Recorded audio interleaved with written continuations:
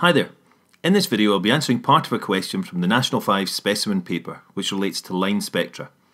Part D of the question says, a line spectrum from a nebula is shown below. And we see several spectral lines from the gases in the nebula.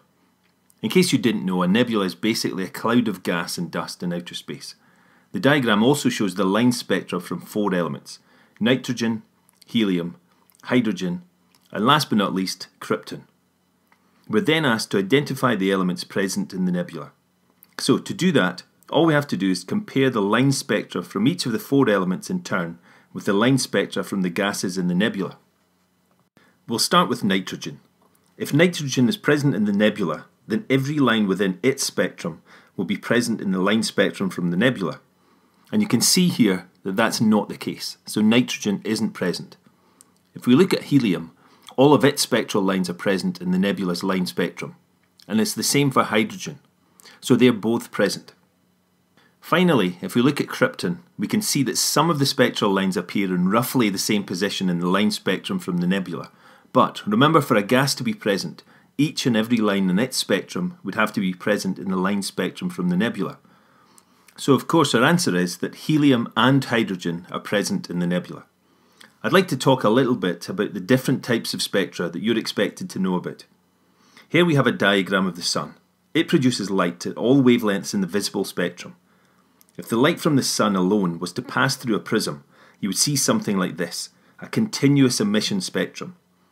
Colours with shorter wavelengths are refracted more, so the colours are split up in order of their wavelength. Here we have violet light on the left-hand side, which has the shortest wavelength and greatest frequency. On the right-hand side, we have a red light with the longest wavelength and smallest frequency. Now, what I didn't include in this diagram is the sun's outer atmosphere, which consists of cooler gas, mainly hydrogen.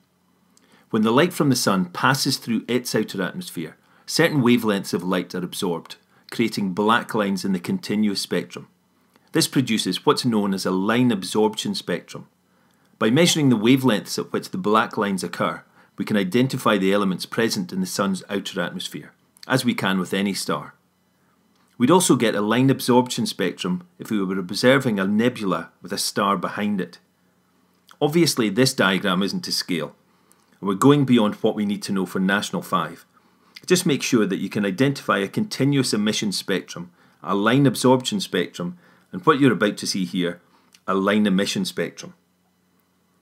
If we were to observe a nebula, although this time the neighbouring star was not directly behind it, what we would see when passing the light through a prism would look like this, a line emission spectrum. By measuring the wavelengths at which the coloured lines appear this time, we can identify the elements present in the nebula. You've maybe observed line emission spectra in class by looking at the light produced by various spectral lamps through a device called a spectroscope. If you decide to study higher physics, then you'll learn how these coloured lines are produced. You'll also see how the light produced by stars can provide evidence for the Big Bang. Anyway, that's for another time, because that's the end of our video. For more information on upcoming videos, summary sheets and so on, visit physics-podcast.co.uk. Thank you for listening.